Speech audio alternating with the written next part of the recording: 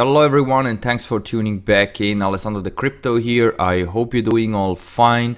Let's start with today's TA because Bitcoin potentially is forming here a rising wedge in the very short time frame. So here we are in the 1 hour and it looks like that Bitcoin is still struggling to break through this $9,200 resistance. We had a couple of attempts here to trade again above the $9,200 level, but currently we are still getting rejected.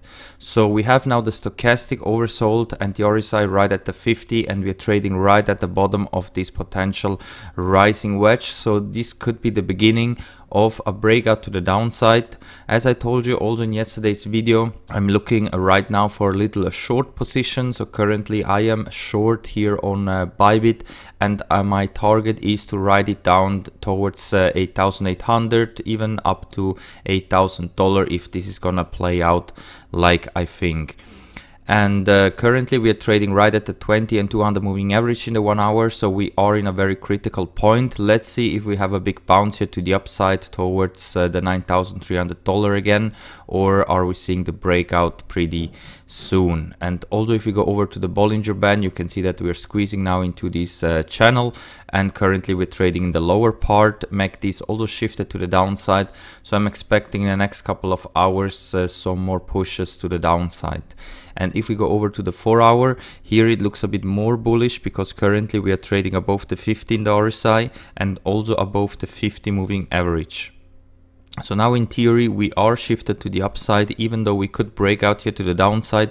The 20 and 200 moving average in the 4 hour should hold as a support. So in case of a breakout to the downside, watch out here for the 9,040 level, because from here we could in theory bounce again back up. So in case that you're riding this short, maybe put a stop loss as soon as we're gonna touch the 20 moving average in the 4 hour, and we're gonna get a bounce there.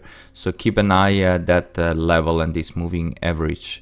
And stochastic is overbought here, so also here it looks like that we could see a correction to the downside. And if we go over to the 4 hour time frame, here you can see that after being here pushing towards the top here of the Bollinger Band, currently we are retracing back to the first level, which is at around $9,080, potentially also drop towards 8,950. And this is my target here, somewhere between 8,900 even down to 8,500 to 8,000. Let's see how this is gonna play out. But as soon as we're gonna touch here this 9K area and we're gonna have a bounce to the upside, I potentially close it or put a stop loss. But if 8,900 is not gonna hold, I'm most likely gonna just increase my position even down to $8,000. Let's see how this short is gonna play out.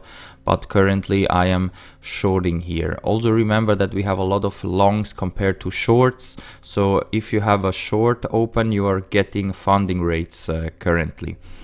And we can go over now also to the daily time frame, because you can see that yesterday we had a close above the 20 moving average. So this is bullish, but we also need a confirmation. So today we should not close below $9,080. Otherwise this was a false breakout and we are again shifted to the downside. Because remember that the last couple of days we were trading below the 20 daily and now suddenly again above the 20 daily moving average. So let's see how we're gonna close today. If we have the confirmation that we can stay above the 20 daily, we should be shifted to the upside. If we're gonna close below 9,080, we could be shifted to the downside and the big dump could start. Also remember that we are trading right at the 15 RSI, so we could easily drop down here and then we have a lot of room left to the downside.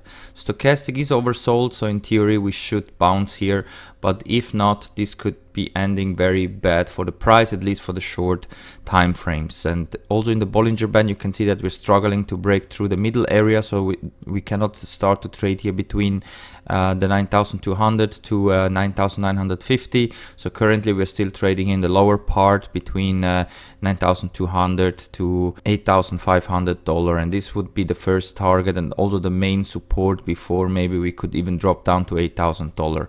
MACD shifted to the downside. And also if we go over to the weekly, here it looks a bit better, but also here the stochastic is overbought, so correction here is possible. RSI is above the 50, which is good, and also we still didn't have yet this week a test of the 20 weekly moving average at 8,200.